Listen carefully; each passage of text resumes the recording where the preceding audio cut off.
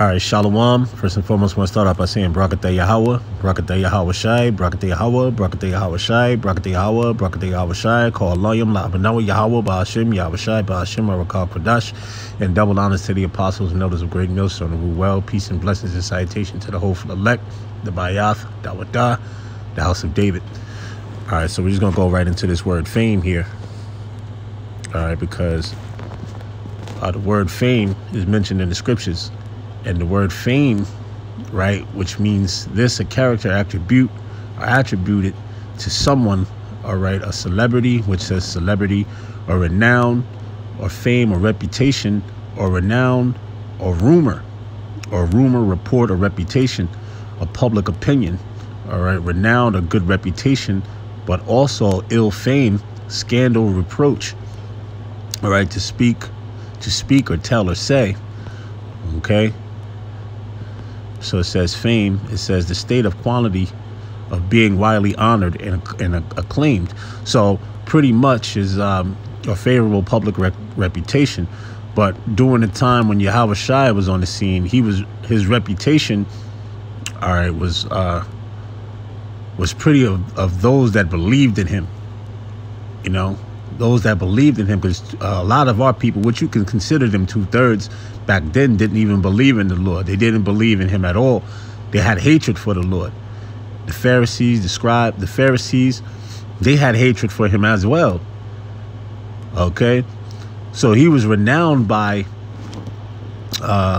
or loved by the ones who believed in him, but hated by the ones that didn't really have that type of love for him. Even though they seen all the miracles and things that he was doing, they didn't believe that he was the Messiah, just like they don't believe us teaching that he's the Messiah today. You know, that's that hatred for him. So he had a reputation of doing of preaching the gospel, which is the good news, telling people to repent, all right, repent, turn back, okay, because the kingdom of heaven is at hand. But a lot of them just hated the Lord, man. They had that hatred for the Lord. Okay, just like they had, just like I'm gonna show you numerous examples in the scriptures where fame was announced upon our people. Let's start here in Genesis 45:16. It says, "And the fame thereof was heard in Pharaoh's house, saying, Joseph's brethren are come, and it pleased Pharaoh well and his servants." So here we go. Numbers 14:15. It says, "Now if thou shalt kill all the people as one man, then the nations which heard of the fame of thee will speak, saying," and that's hey, listen, we got fame over here as well. The Israelites have fame over here as well, but fame of, okay, well, a lot of 2/3 of our people hate us. They can't stand what we're teaching. They're against what we're teaching. And then a lot of our people, the elect, so to speak, are the ones waking up to the truth. So it's like a balance of hatred and it's like a balance of hatred and actually love. All right. But more so when we get in the kingdom, it's going to be the fame of us is going to be at a high level. All right. The fame of the Israelites is going to be at a high level.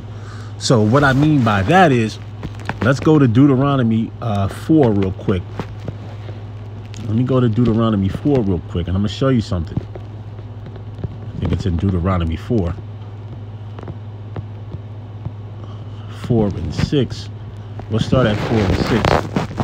It says, let's start there. Deuteronomy 4 and 6. It says, actually, let's start at 5. It says, "Behold, I have taught you statutes and judgments, even the Lord my power commanded me that ye should do so in the land, whether ye go to possess it. Keep therefore and do them, for this is your wisdom and your understanding in the sight of the nations." Right. So our wisdom and our understanding, right, that gains fame. Okay, that gains fame. See, but a poor man is hated in this society, in this kingdom. All right, a poor man that speaks of wisdom, knowledge, and understanding. And we're considered the poor men that speak of wisdom, knowledge, and understanding. We speak of repentance for a kingdom to come, just as Yahweh Shai spoke of when he was on the scene. Okay?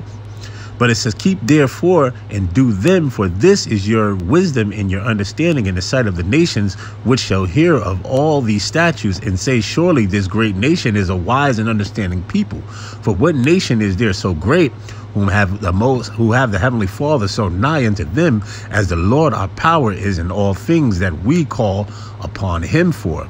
And what nation is there so great that have the statutes and judgments so righteous as all this law which I set before you on this day? Okay, it says, only take heed to thyself and keep thy soul diligently. It says, lest thou forget these things which thine eyes have seen, and lest they depart from thy heart all the days of thy life, but teach them to thy sons and thy sons' sons. So pretty much all the nations, all the other nations are going to look at us and go, man, these are wise and understanding people. That's fame. All right, that's fame. And we're going to have that in the kingdom, man, because we're going to follow henceforth and keep suit of the law, statutes, and commandments in the kingdom, because it's going to be put in our inward parts. Okay. All right. You see? So let's go back to that word fame. Let's go back to that word fame real quick. Salakia, brothers. Let's go back to this word fame. And like I was saying, I was reading about certain men that had fame as well. All right. And this is Joshua. Joshua says, so the Lord was with Joshua, and his fame was noised throughout all the country. Right. Joshua took us into the promised land. Okay, Joshua took us into the promised land, because Moses ended up dying. Moses never made it into the promised land. So Joshua 9:9, it says, and they said unto him from a very far country, thy servants are come because of the name of the Lord thy power, for we have heard the fame of him and all that he did in Egypt. 1 Kings 4:31, it says, for he was wiser than all men, than Ethan, the Ezraite, the Ezatha, and the Herman, and the Kochel, and the Kolkal, all right, and the Darda, and the sons of Mahol, and his fame was in the nations round about. All right, it says, 1 Kings 10:1, it says, and when the queen of Sheba heard of the fame of Solomon concerning the name of the Lord, she came to prove him with hard questions, right? Because Solomon was a very, very wise man. Now, if you understand that Solomon, you know what, I'm not even going to get that deep, man. I'm not even going to go there, man, because it's going to go over a lot of people's heads. So I'm not even going to go there. 1 Kings 10:7, it says, howbeit I believed not the words until I came, and my eyes had seen it, and behold, the half was not told me. The wisdom and the prosperity exceedeth the fame which I heard. 1 Chronicles 14:17, David had fame. All right, David was a mighty warrior, king. All right, okay, he was our king. Okay, all right, David was our king, and he is our king. Okay, because David is going to be David's going to be in the kingdom as well, man. All right, David's going to be in the kingdom as well, and he's going to be, he's going to be right up there. It says, and the fame of David went out into all lands, and the Lord brought the fear of him upon all the nations, right? Because all the nations were scared of David, man. The Lord brought fear upon all the nations because of David, man. Because David was a man of the Lord's heart. Okay, so they feared David, just like listen, they're gonna fear the Heavenly Father when all of this goes down, man. Okay, just like the Lord did in Egypt when he took Egypt down, and all the other nations that were before this, man. Okay, he's gonna do it again, man, and his name is gonna be ring bells in the world, man. All right, they're gonna be afraid of the Heavenly Father, afraid of Yahweh Shai, man. Okay, see, everything is just now, all right, well, everybody's like, man, you know what, forget that, ain't nothing happening, ain't nothing going on. But guess what, when it all goes down, they're gonna know the Heavenly Father's name. They're gonna know Yahawashi name. They're going to know who Yahweh and Yahawashi is, man. Yahweh wa Yahawashi. All right. Okay. First Chronicles 22:5. It says, and David said, Solomon, my son, is young and tender, and his house that is to be built for the Lord must be exceedingly magnified, and the fame and the glory throughout all countries. I will therefore now make preparation for it. So David prepared abundantly before his death. Second Chronicles 9:1, it says, and when the queen of Sheba heard of the fame of Solomon, she came to prove Solomon and heard questions at Jerusalem or Jerusalem. It says, with a very great company and camels and the bare spices and gold and abundance and precious stones. And when she were come to Solomon, she commuted with him of all that was in her heart, meaning her mind. It says Second Chronicles 9:6 says, howbeit I believed not the words until I come, and my eyes had seen it, and behold, the one half of the greatness of thy wisdom was not told me, for thou exceedest the fame that I've heard. Okay. All right. So let's jump down to here. Let's jump down to Matthew. This is Yahawashi. All right, Matthew 4:24, it says, and his fame went throughout all Syria, and they brought unto him all sick people, right? Because the Lord was healing. The Lord has spiritual powers, man. All right. The Lord had spiritual powers. Okay. All right. It says, and they brought unto him all sick people that were taken in diverse diseases and torments, and these were possessed with devils, and those which had spirits on them. It says, and those which were lunatic, and those that had the palsy, it says, and had healed them. Matthew 9:26. And his fame hereof went abroad into all the land. Right. His fame went abroad to all the land. So you know what? The Pharisees, the scribe, all of them was pretty much, they hated the Lord, man. All right, but there's a lot of our people who love the Lord. Okay. And they was like, were you the Messiah? What authority do you come in? Okay, matter of fact, let's get that real quick before we go back. They said they said to the Lord, what authority do you come in?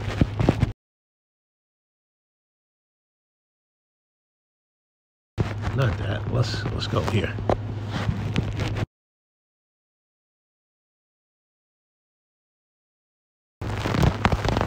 This is one of my favorite scriptures where the Pharisees tried to press Yahawashi. All right. Here it is, Matthew 21. Yeah, here they tried to press Yahawashi right here. Okay. All right, I start right here at 21. Yahawashi answered and said unto them, verily, which means truly, I say unto you, if ye have faith and doubt not, ye shall not only do this which is done to the fig tree, but also if ye shall say unto this mountain, be thou removed, and be thou cast into the sea, it shall be done. And all things whatsoever ye shall ask in prayer, believing, ye shall receive. And when he was come into the temple, the chief priests, the Pharisees and the elders, right, the chief priests and the elders of the people came unto him as he was teaching, and said, by what authority doest thou these things, and who gave thee this authority? Yahawashi answered and said unto them, I also will ask you one thing. See, check this out. It says, which if ye tell me, I in likewise will tell you by what authority I do these things. It says the baptism of John. Whence was it? From heaven or men? And they reasoned with themselves, right? Because they knew if they said something off, that the Lord was going to cut them immediately. Because he knew that John was a man of the Lord. All right. Okay. And John, by the way, is Yahawashi's cousin. Okay. And it says, and they reasoned with themselves, saying, if they shall say from heaven, he will say unto us, why did you not believe him then? Hey, see, the Lord had a way of cutting them, man. It says he'll come back there, he'll come at them with a question. All right, and he'll make them think and see what they answer is, because the Lord already had the answer. Okay, the Lord already had the answer. He just wanted to see if they was going to give the correct one. And then he says this. The Lord goes on to say this. It says, but if we shall, and then they say, actually, the priests and them were saying this to themselves. It says, but if we shall say, oh, of men, we fear the people, for all hold John as a prophet. So they knew John was a prophet. It says, and they answered Yahushua and said, we cannot tell, right? Because they didn't want to say nothing off, because the Lord was going to cut them. And he said unto them, neither I tell you, neither tell I you by what authority I do these things. So the Lord said, neither I tell you by what authority I do these things. Okay? Because they didn't want to answer him. He said, well, neither do I tell you. Hey, man, that's a powerful, that's one of my favorite scriptures right there.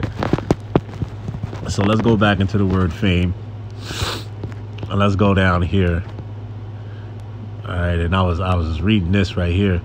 Matthew 9:26, it says, and the fame thereof went abroad in all the land. Matthew 9:31, it says, but they, when they were departed, spread abroad his fame in all the country, in all that country.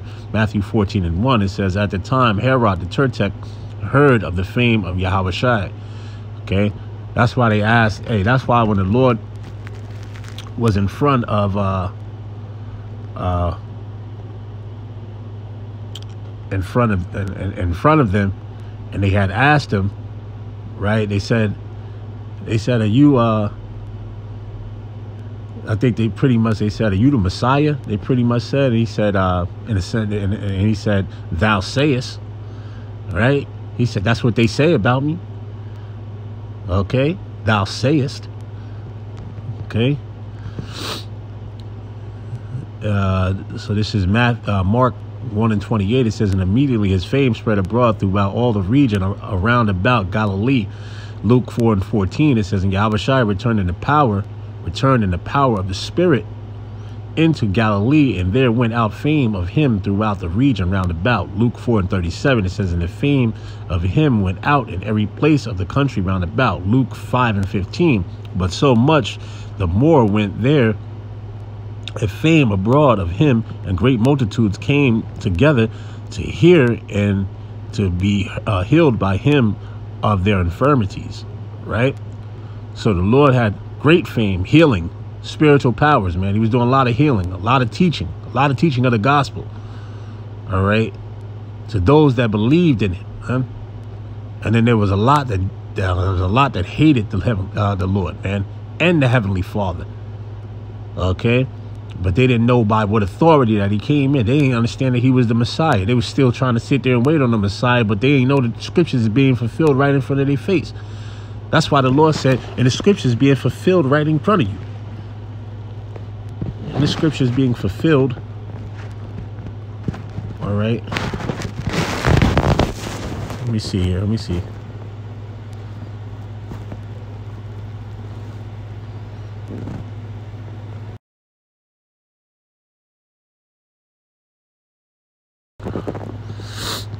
Let me see. I think it's in the book of Isaiah, if I'm not mistaken.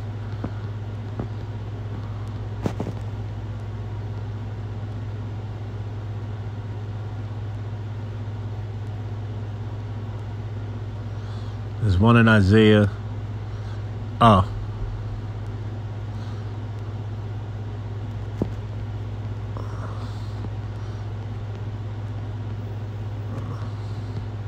Matter of fact, let's just go get it in now.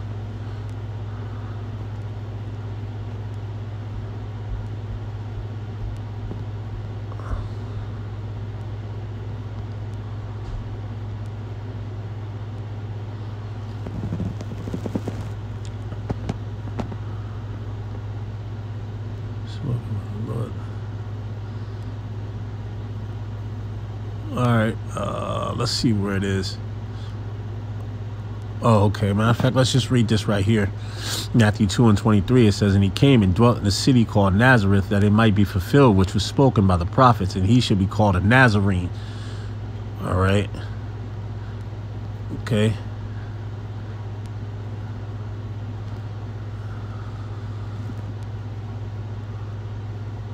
Let me see. Let me see where it is.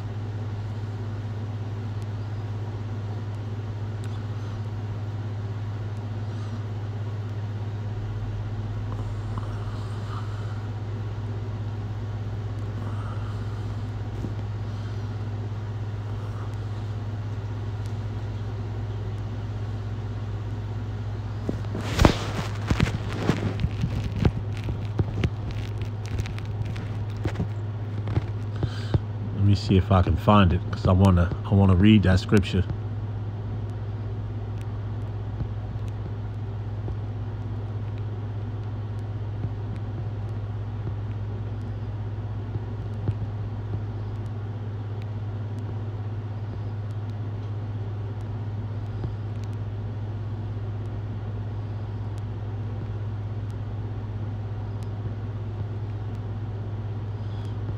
Oh, yeah, here it is right here.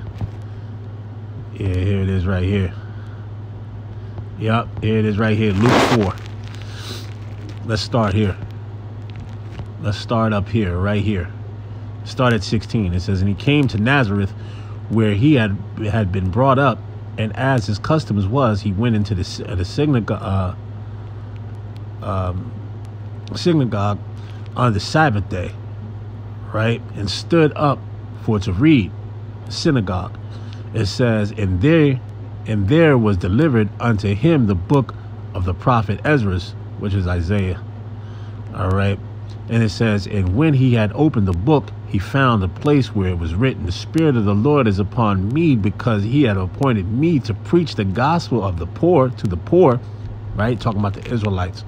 And he hath sent me to heal the brokenhearted, to preach deliverance to the captives, and recovering of the sight to the blind, right? To set at liberty them that are bruised, to preach the acceptable year of the Lord. And he closed the book and gave it again to the minister, and sat down, and the eyes of all them that were in the synagogue were fastened on him. And he began to say unto them, this day is the scripture fulfilled in your ears.